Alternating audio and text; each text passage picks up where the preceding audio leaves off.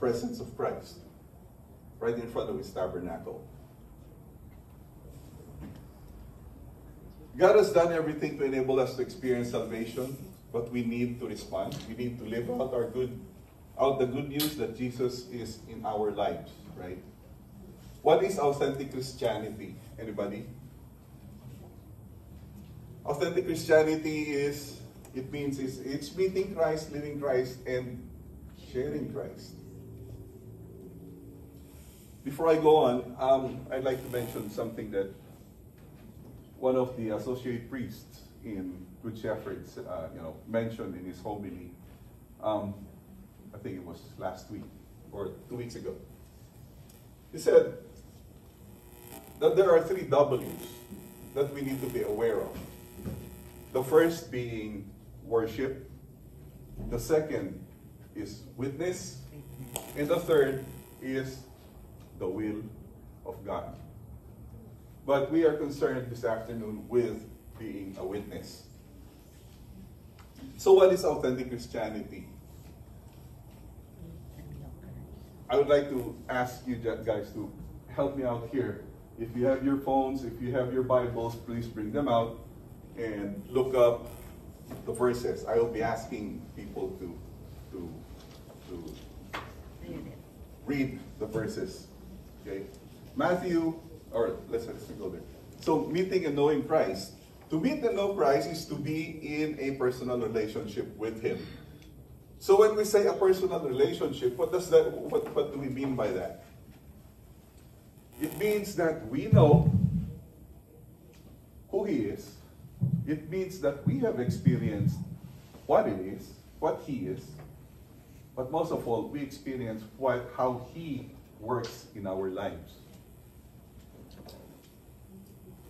So meeting Christ, is to be intimately involved. He has to be intimately involved in our lives and is being a friend to Jesus. Why do I say being a friend? Because Jesus Himself told us, we are His friends, we are His brothers. Back in the day when He was walking this earth, He did not call us His servants, but He called us His brothers and sisters.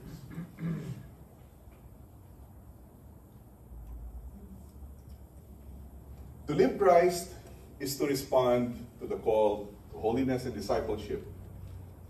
We are to be holy as God is holy. And we are called to Christian perfection. Can somebody look up Matthew chapter 5, verse 48?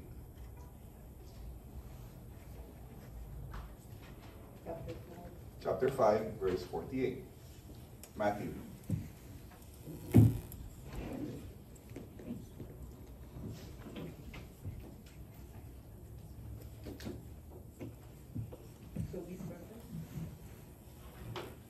So be perfect, just as your Heavenly Father is perfect.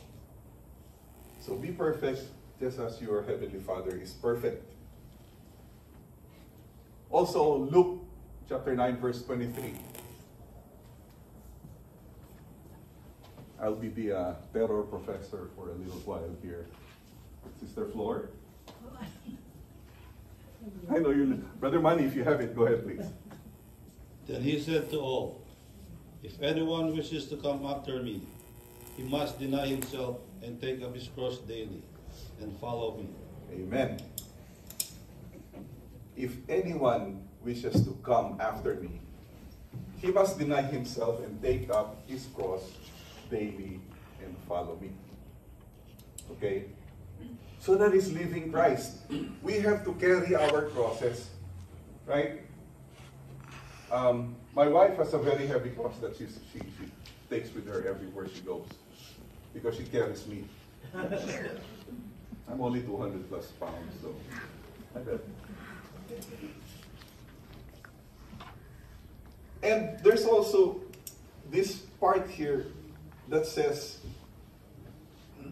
we are to be true disciples. That is also what Luke 9:23 says. We are to be true disciples because it embodies self-denial, Okay? It embodies self-denial. We have to deny ourselves, okay, to live the way Christ lives, because He gave Himself up for us, for our sinfulness, right? We have to embrace the cross. Okay? That cross may be a challenge. That cross may be our children who are problematic. That cross may be an addiction that we are trying to overcome. Okay? So it is these practical things that we have to embrace. We have to look at them as something that we rely on Jesus to help us out. Okay? And lastly, it is the way that we follow Christ. He carried this cross from the temple to Golgotha. He carried this cross as a sacrifice for all of us. That is selflessness, and that's embracing His cross.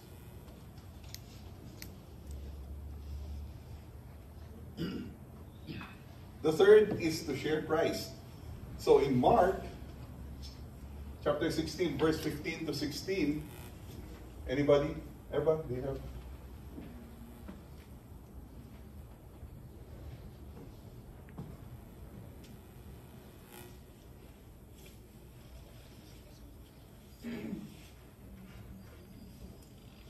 Okay. Brother Manny, go ahead. Somebody wants to read it. He said to them, "Go into all the world and preach the gospel to all creation." Is that it? Yeah. Continue, one more verse. Whoever believes and is baptized will be saved. Whoever does not believe will be condemned.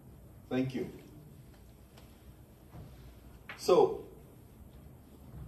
to share Christ is to make sure that people understand that Christ is there for us. Correct? Because when we keep Christ to ourselves, we are being what? Selfish. Thank you. We are being selfish. We are not sharing, okay, what we know, what we have experienced.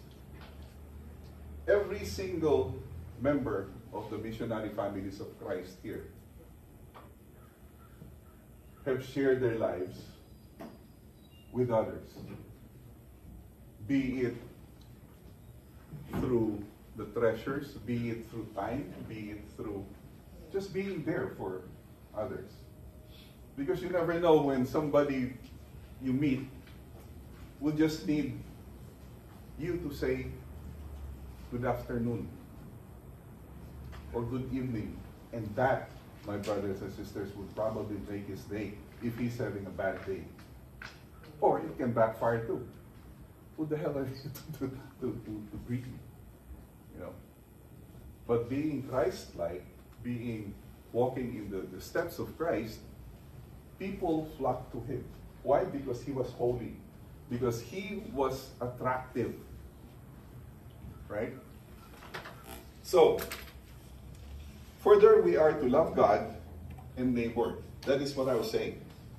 Mark 12:28 to 31. We're not going to go through all these, but, one of the scribes, when he came forward, heard them disputing and saw how well he had answered them and asked him, "Which is the first of all commandments?" Jesus replied, "The first is this: Hear, O Israel, the Lord our God is Lord alone. You shall love the Lord your God with all your heart, with all your soul, with all your mind, and with all your strength." Think about that for a second. With all your heart, with all your soul, with all your mind, with all your strength. Are you carrying a cross? Thank you. This is, the second is this: you shall love your neighbor as yourself. There is no other commandment greater than this. Okay? So that is love of God and neighbor. So when we talk about loving God, we go with all our hearts. In John 14, verse 15, he says this, "If you love me, you will keep my commandments." If you love me, you will keep all my commandments. Next one is, with all our mind. Father said something earlier also about the minds. Is your mind blank right now? I hope it is, because I'm hoping that what Father and I are going to be talking about this afternoon would fill your minds too, so you would think about it. So, with all your mind says,